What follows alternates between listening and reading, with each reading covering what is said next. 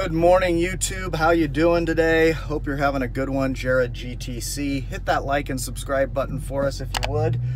I am in the Hellcat Redeye 2023 Charger, and we are off to get this bad boy tinted today. But in addition to that, I thought we'd also talk a little bit about my initial driving impressions coming from a Scat pack. So let's pop right into this video.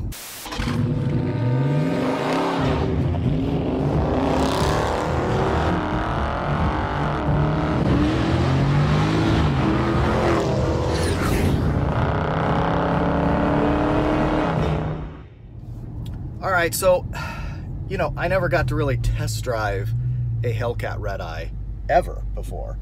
Not an uncommon phenomenon. They usually don't let you test drive these bad boys, so it is what it is. And so as I dropped into the seat for the first time behind this car,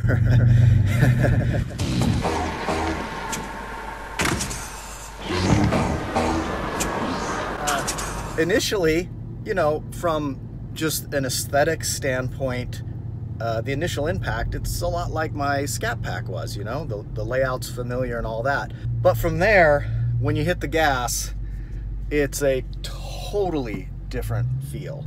You're going from 485 horsepower to well over 800. That is a significant change. I mean, even 100 horsepower, you're gonna feel it. If you're coming from, say, the 375 of an RT to the 485 of a Scat pack, it's significant. And anyone who's, you know, test driven both of those or come from one to the other, it's noticeable. So you notice that power instantly. But dang it, it's that supercharger, and it's just a combination that's unreal. And so that's obviously what you notice right away. And you can go back and look at my taking a delivery video. I'll put a link here, but it's a wow. No doubt about it. And Shane was in the car with me. He was with me when I took delivery, and he had the same reaction. Let's give it a shot. Here we go.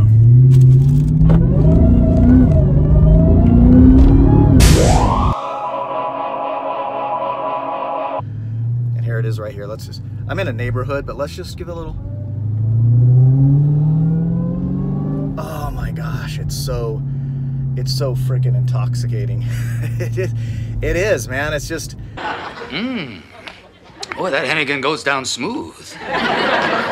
That's what it is. And I think that's one of the things people love about these cars. Nobody gets that supercharger whine and the exhaust notes so freaking perfect, like Dodge. It's just true. It is what it is. Oh, dude. So I'm not sure exactly when you're gonna see this video, but I will tell you, I haven't had the car that long still. Hasn't been tinted. That's why we're off to get it tinted today. And I'm still just settling in and getting used to it. So that's why we're doing the initial driving impressions here. All right, so now we get into the other things that I noticed that are different from my Scat pack upon initial kind of driving impressions. Looking out over the hood, it's totally different because of those vents, those huge heat extractors. And that's just bad to the bone. I mean, those are just cool looking. And as I look back at pictures of my Scat pack, I miss that when I look at the Scat pack. I'm like, oh man, those are just so nicely placed, and they just look menacing. They just look really, really good. This is their like top of the line kind of model, right? So the way that they've put the red in the analog gauges is just so sick. I love it. And the glowing SRT in the middle of the steering wheel is awesome. But one thing that a lot of people complain about on the Scat pack is that the paddle shifters are too short. Well, guess what? On the Redeye, and I'm sure it's the same on the regular Hellcat, they're already extended. They're way longer. They've got these high paddle shifters. So people were putting these extenders on. Shane did it on his, where I jumped into his car one time. Oh, you put the paddle shifter, the extenders on. Well, that's interesting. You don't need to do that here. They're already done for you. All right, so onto the highway here, and one of the biggest things that I felt jumping into this car, and I knew it was going to be the case for me, are the seats. And the seats are just miles better than the Scat pack. Sorry, but the Scat pack, Alcantara seats, and maybe, you know, those that have cloth seats, no issues, but I didn't love the Alcantara seats. They look great. I think they're fine. They, you know, I didn't hate them, but you know, I don't understand why you couldn't get the full Napa leather as an option, and maybe they're reserving that for kind of the top tier, you know, models, but it doesn't make a lot of sense when I can get the leather in the SXTs. In my Plus, my SXT Plus Challenger, I had full leather. Now, they're not exactly the same as these leather seats, but they're close. They're close enough. And I just feel these are just way more comfortable. They're just way more comfortable. They just are. And so from the seats, I'll go to the color, because I had the red guts in my Scat Pack, and I ordered the red guts in my Redeye as well.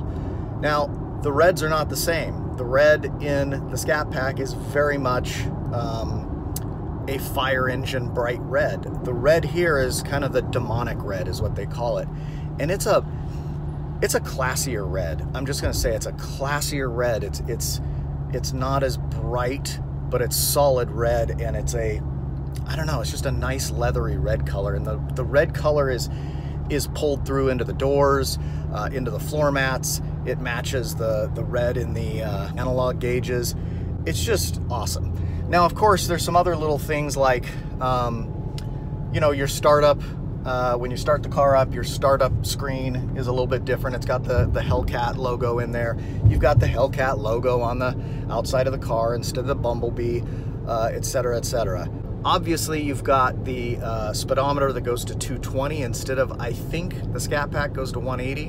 One thing I really, really love about this version of the engine, besides the supercharger, I mean, that's the biggest one.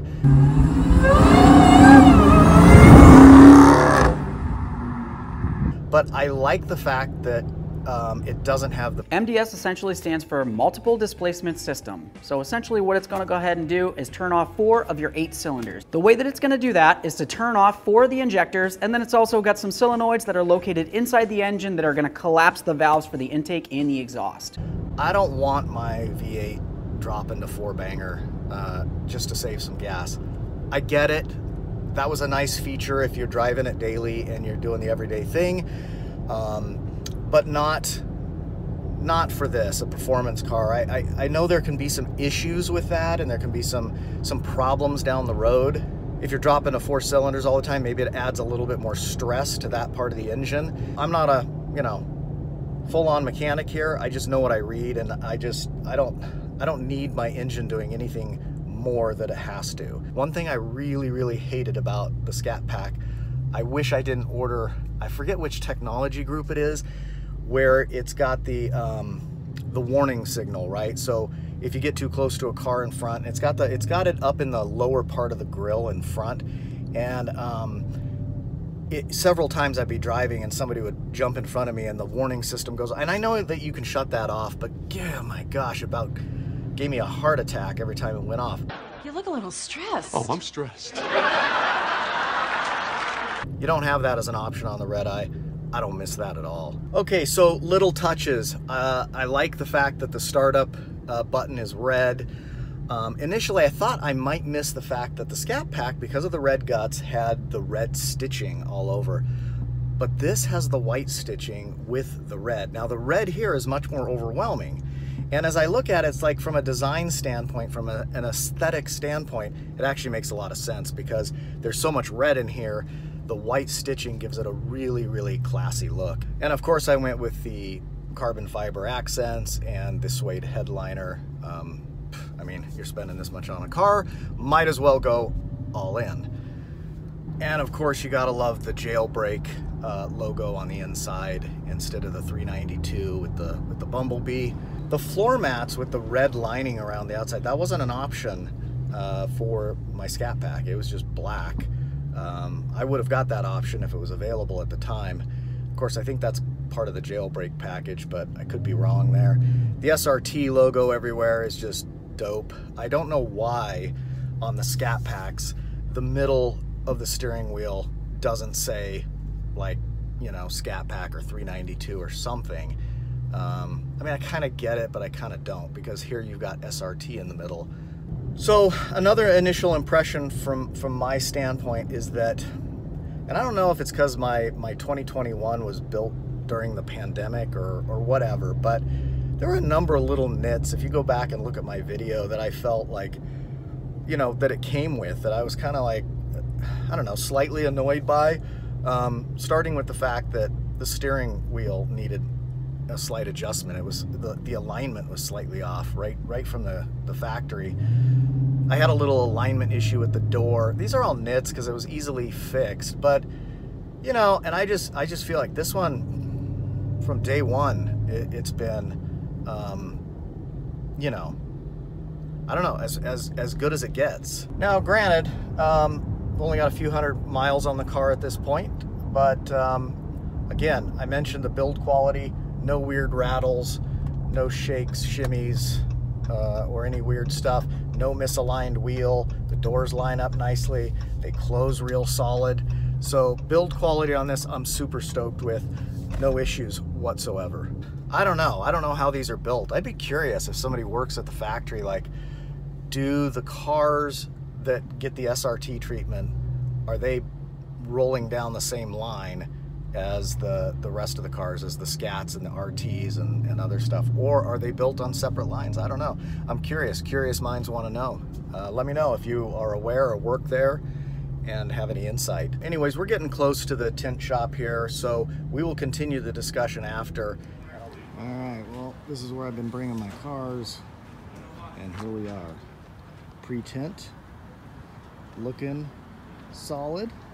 Does need a little bit of a bath, but I cannot wait to see how this thing looks without the fish bowling.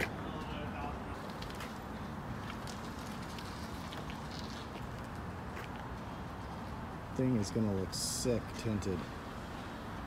Let's do it. 6 hours later. Oh gosh, it's been about 5-6 hours. Been out just hanging out today, and we are back. I'm gonna find this Hellcat Redeye. Where is it? Where is it? Where are we at? Oh, I see it. I see it. Let's wrap around. Oh man. Oh dude. Holy crap. Great. Oh man, that like makes what a difference. That was a good choice, right? Yeah, this is my favorite. That's why I got it on my car. But I love it. Oh, this is open here. yeah, I'm gonna run get something real quick. Karen will check it out, okay? Oh man, that's perfect. Oh man, look at that, guys. That's what the car needed. All right, we'll pay them and get this show on the road. Woo, I'm not gonna lie, guys. It is a little bit of a warm one out for Northern California here. It's probably high 80s, maybe 90 today. I'm sure some of y'all are like, that's nothing.